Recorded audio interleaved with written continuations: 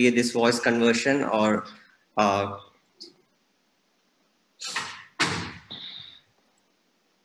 to voice conversion, and this carry forward this voice across multiple languages.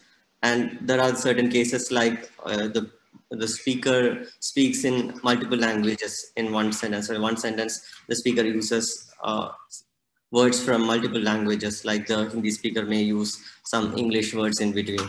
So in that case, that's the problem of this code switch text to speech conversion task.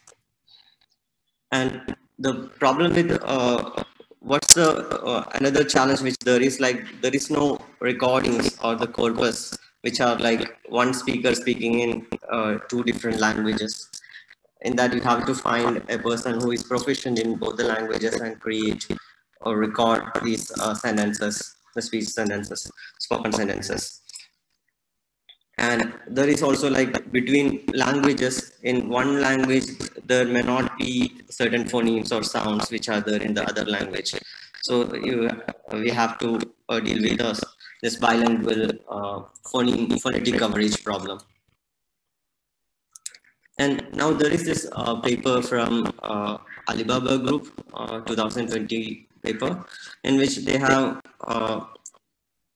proposed techniques which make use of existing speech synthesis techniques, like mixing and matching and connecting together multiple speech synthesis methods, and create this voice conversion as well as this bilingual text-to-speech conversion task. And what are the different attributes of this thing? Characteristics of this particular method is like this is bilingual and deals with code switch TTS, and like it deals with Mandarin as well as English, and the inputs to the system are Mandarin speakers, Mandarin sentences, and the English speakers, English sentences, recorded sentences. And from that, they generate a cross-lingual corpus, like they convert the Mandarin speakers, Mandarin sentences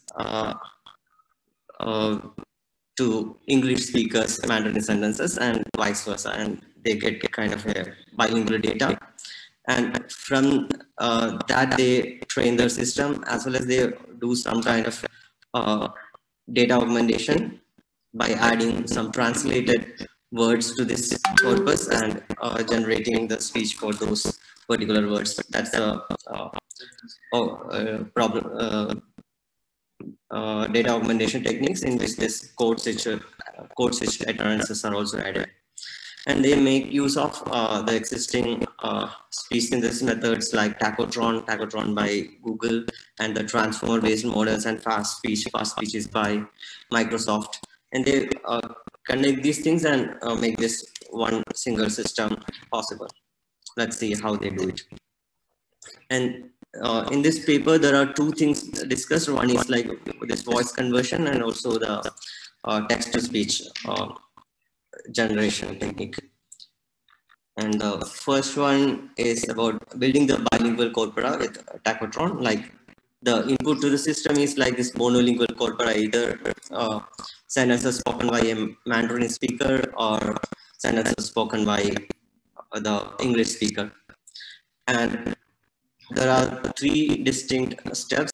One is like they feed these sentences and extract certain features, which are called this PPG, the phonetic posterior gram features. Those are like per time window of the speech signal, there will be 488 numbers being generated. These represent that particular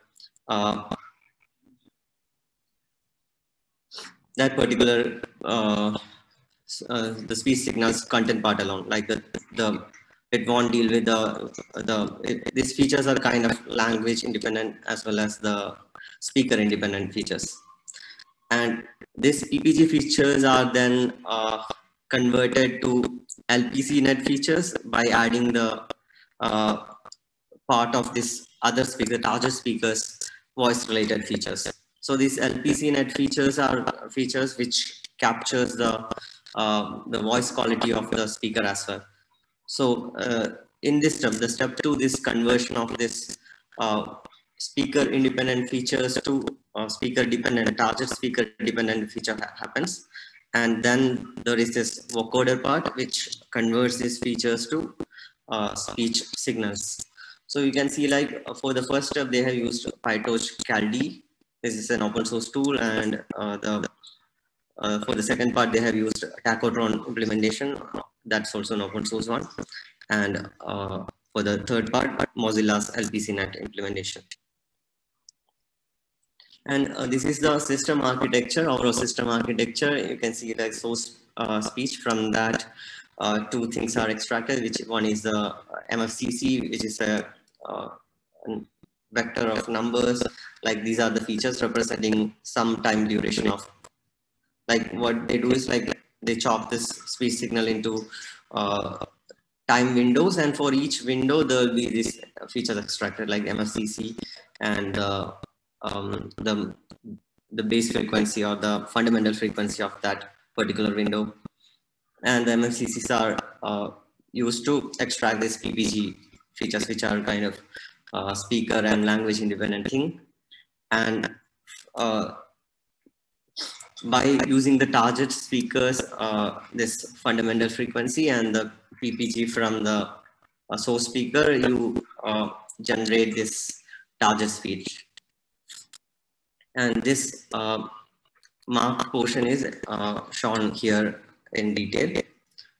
And you see, like, this log of 0 and PPGs are fed, and the system predicts the LPCnet features and the stop token whenever the sentence ends.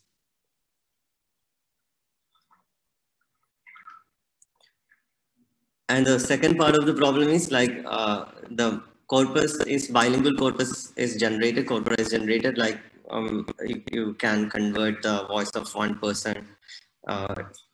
The thing spoken by one person can be converted into a voice of other person. And now, how do we train the TTS using this corpora? And for TTS, the input representations, there are two possible options available, like can use the characters as well as the phonetic representation, like the phoneme symbols, like what are the distinct sounds in the spoken sentence. And for the English, there are 44 British English phoneme symbols plus the 3 possible stress symbols, like the primary stress, secondary stress, and unstressed. And for the Mandarin, they use pinyin representation. Pinyin is representing Chinese using some English letters, and then there are 5 possible tonal variations, like rising tone, decreasing tone, and steady tone, like that. And then for training the TTS models, they use already existing TTS engines like Tacotron 2 or transformer based models or fast speech. And let's see what's the data set like. And the corpora they used are like monolingual corpora for both English and Mandarin, and those are professional speech recordings. And English corpus is from a female native British English speaker with 27,000 utterances and 41 hours of speech. And for the Mandarin, female native Mandarin speaker, 32,000 utterances and for 30 hours of speech. And they have validation set and testing set of 250 utterances each. And the sampling frequency used 16 kilohertz and resolution used 16-bit. And for the code switch text corpus, they have translated certain words and added into this augmented the existing speech. And they have that for 16 hours of. And for evaluating this, there is no efficient objective evaluation technique. So this is kind of a subjective techniques where the human raters, around 10 human raters rate with scores from 1 to 5. 1 is bad and 5 is excellent, and there will be 0.5 point increments like between, and you can see like there are 3 tables here. First table is for just the raters are given just the ground truth, like the Mandarin speech and the English speech, which are like not the synthesized one, but the actual recorded ones. And you can see like they have rated with a mean opinion score of around 3 point something and 4 point something, like that. Like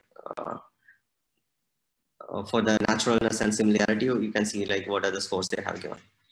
And then for the synthesized speech, here you can see like what the first row here is the ground truth rating, and for the tachotron and transformer and fast speech, like what all different ratings have given. Like you can see like these are somewhat close to 5, like the people are finding the synthesized speech as natural as the actual recordings. And now we can see like what exactly that the outputs looks like. I think it could be something to do with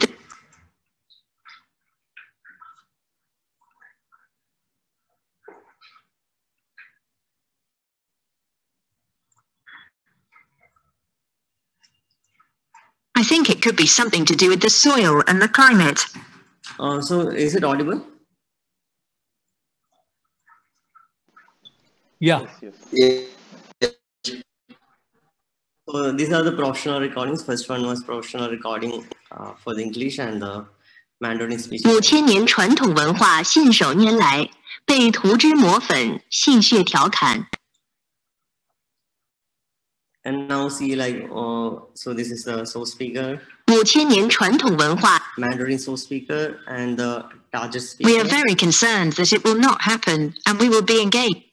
And you will see the 5000年传统文化信手拈来，被涂脂抹粉，戏谑调侃。 So the target speaker's voice being used and the content from the source speaker is used. And same for the English one. Hazel would like to sell the business. 他说他会将车收藏一辈子，以后。Hazel would like to sell the business. So here for the TTS for all. A microscopic water creature could live until the end of the earth. A microscopic water creature could. A microscopic water creature could live until the end of the earth. A microscopic water creature could. And these are the TTS synthesized. A microscopic water creature could live until the end of the earth. So you can go to this page and see like play and see like what all different things are there. And now any questions?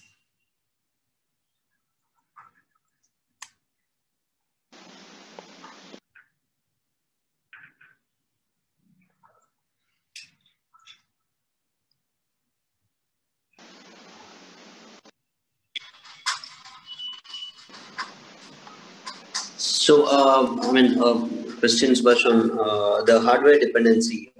How much of that affects the output or the quality of detection or conversion? Hardware dependency, if you look at like the for training data collection, these are professional recordings, then you may need a good recording setup with good mic and noise-free environment.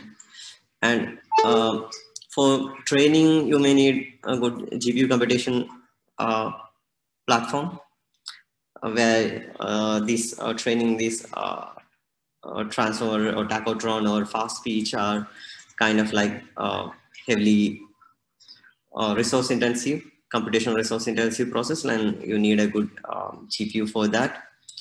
And for the conversion also to happen in a fast enough way, then for the inference to happen fast enough way, you need a GPU system. Right. So also on the application side, so much as you see that as this is going to influence the movie industry or entertainment industry, which I believe a lot can change with all the CGI thing coming in.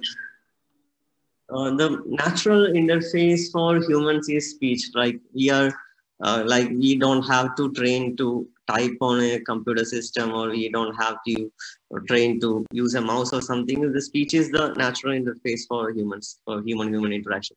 Then I think like in future, like this speech interface going to come across all the devices. Like if there is a fridge which cannot talk to you, like then it's obsolete in future. And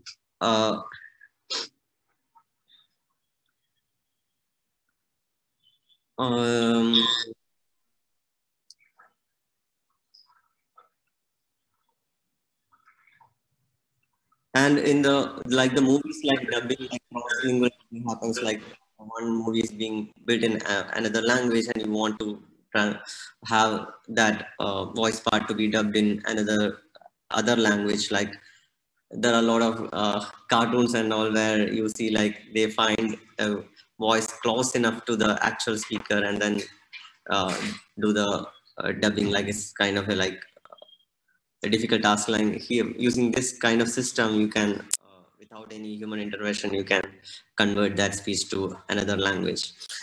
And for the marketing and all, like you may need to generate very specific language and the personalized messages for each of the people you are targeting. Then you can use such systems which can auto-generate these voices and spoken sentences. And apart from malicious activities, if you want to you want to create someone else's sentences in someone else's language and use it for malicious, it can also be used there. Sure, we're going to try something at the office for sure. All right, thank you so much, Subhash. Okay, thank you all for your time. Have a great day. Bye.